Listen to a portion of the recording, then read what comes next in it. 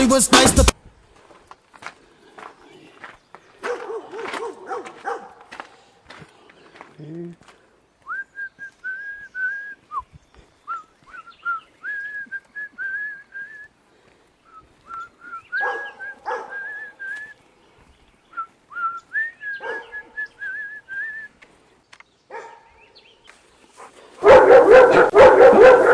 Oh no! No! Not a killer dog! Not a killer dog! No!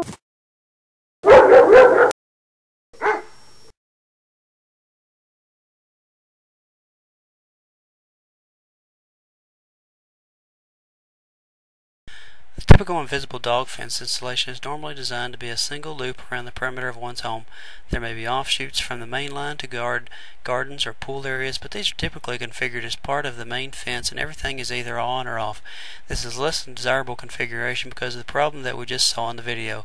There may be times when we do not want the entire yard available to the dog, such as when we're expecting delivery or when we have a picnic or party in the backyard and we'd like to not have a beggar around. Sure, we could chain the dog up in these circumstances, but didn't you buy that fancy invisible fence so that you wouldn't have to chain the dog? A more desirable fence configuration is one where the dog's owner's yard is divided into logical zones that the dog can be confined to when the situations occur. In this diagram, we can see that the yard has been divided into 3 zones. So in this example, Zone 1 is the area where the dog's house and water and food bowls reside. It might be desirable to have a small zone like this for when there are kids visiting and you want to confine the dog to the smallest area as possible. Zone 2 basically covers the rest of the backyard, but it does not allow the dog access to the driveway. This is important since it allows us to give the dog room to run, but doesn't allow him to jump on visitors or delivery men that we may be expecting. And finally, Zone 3 is the rest of the yard. It's important to point out here that it is possible to have any combination of zones enabled at one time. In an invisible defense system, the zones are actually a buried wire that acts as a large closed-loop radio antenna. A dog wears a receiver on his collar that notifies him when he is close to the antenna by giving a series of beeps. If the dog should continue to walk closer to the fence, then he will receive a high-voltage shock to help remind him to go back.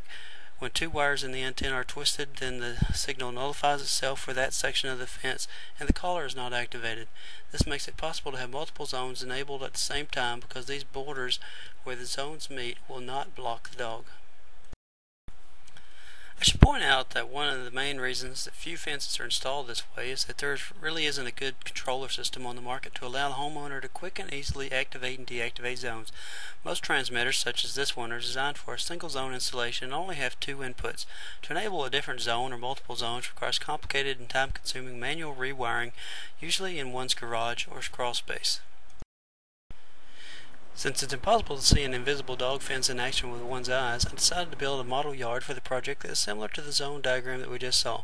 The zones are indicated by different colored arrays of LED lights. Since each of the LED arrays is on a single electrical circuit, we can easily simulate the invisible fence zone, since both only require a closed loop in order to operate. In the model yard, the radio signal is replaced by a DC current, but since all we really care about is continuity in circuit, the same hardware and software designs will work for both. The controller for this project is, of course, the Tahoe-II development board made by Device Solutions that was provided by Microsoft.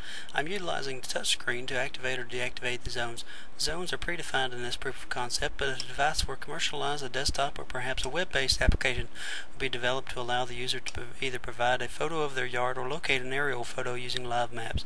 The user could then draw the zones on the image and save the image and polygon data to an SD card, which the controller would then read. I'm utilizing point and polygon algorithm to determine which zone has been touched. The lack of a built-in point and polygon function was one of the first big shortcomings I discovered in the microframework. This is a very useful function to have for any device that utilizes touch. To switch the zones on and off, I'm using the ZAD SR1610 Pro XR relay board made by National Control Devices, which is powered by XB Wireless Communications. This particular board has 4 banks of 4 relays for a total of 16. This is certainly overkill for this project since I only need 1 relay per zone. A commercial version of this board could certainly achieve a lot of cost savings by using a simpler relay board. Here you can see a very simple circuit on the spreadboard. This is really no more than a junction box between the relay board and the zone loop wires. There is a 12-volt DC power source on the relay board that I'm using to power the LED array circuits. To use this circuit with an invisible dog fence transmitter, we will simply replace the DC source with connections to the radio transmitter. A standard RJ45 keystone jack is used to junction the wire pairs on the model yard with those on the breadboard. This simply allows the model yard to easily be separated from the other electronics. Here you can see that when we touch one of the zones on the controller that the zone state is reversed. The current state of the zone is indicated by a yellow border around the zone if it is activated, or there is no border if the zone is not activated. In other words, the zones with borders are the areas where the dog is confined to. By default, all of the zones are activated on power up. This is a security measure to prevent the dog from escaping in the event of a short power outage. The state of the zone is determined by requesting the information from the relay board rather than just storing a flag within the controller itself. This is also an important security measure to prevent the state from getting out of sync between the relay board and the controller in the event that the controller is powered off and the relay board is not. Since the controller is meant to be battery powered and portable, this is an important feature. The zones had to be drawn using the draw polygon function in the presentation framework. I discovered another deficiency in the micro framework during this part of the development. Apparently it is not possible to specify a line width, although all the help documents specify otherwise. In fact, if I had to specify my biggest complaint about the micro framework, it would be the lack of documentation available. To implement the XP communications, I am very graciously borrowing Michael Schwartz's toolkit. Unfortunately, at the time of my development, the Tahoe-II board did not have SD card support, or I would have gone ahead and made the yard image and zone polygon data read from the SD card. Currently, these are static resources. Due to the fact that the majority of the functionality I needed was either available in the micro framework or in Michael Schwartz's toolkit classes, this project did not require a lot of sophisticated development. In fact, it was developed in under 500 lines of code, which are hardly worth reviewing due to their triviality. Here we can see how the fence transmitter is connected to the relays. Unfortunately, at the time of development, my transmitter was not working, probably due to a lightning strike, and I was not able to actually test for any differences that might have occurred due to transmitting a radio signal instead of a DC current. But I have no doubt that it will work for its intended application.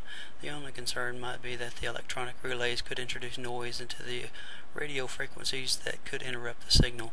I have no doubt that that problem could be resolved using different relays or shielding, but that's really a problem for electronics engineers, not a software engineer.